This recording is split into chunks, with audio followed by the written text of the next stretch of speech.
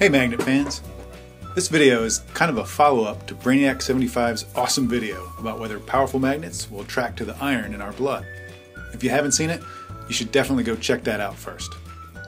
In his video, a small cup of blood was placed on a piece of styrofoam floating in a bucket of water. It's a great trick to show the weak diamagnetic forces from a strong magnet to the small cup of blood. The force is very tiny, but it does repel the little cup of blood just a tiny bit. While we were watching it, it occurred to us that the effect might not have anything to do with how hemoglobin reacts in a magnetic field. After all, blood's about 50% water.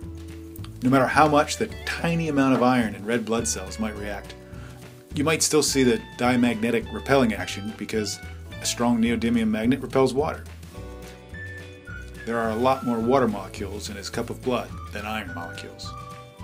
Anyway, this short video shows the same kind of diamagnetic repulsion between a magnet and a cup of water.